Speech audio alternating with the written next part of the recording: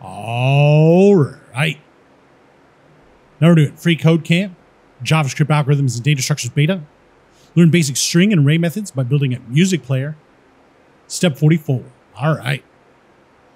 So before we start working on playing the next and previous song, we need to get the index of each song in the songs property of userData.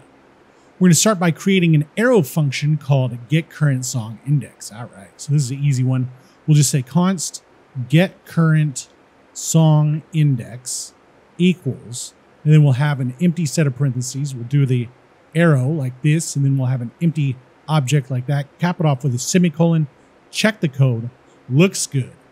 And submit it. All right. Now we're on to step 45, and we'll see you next time.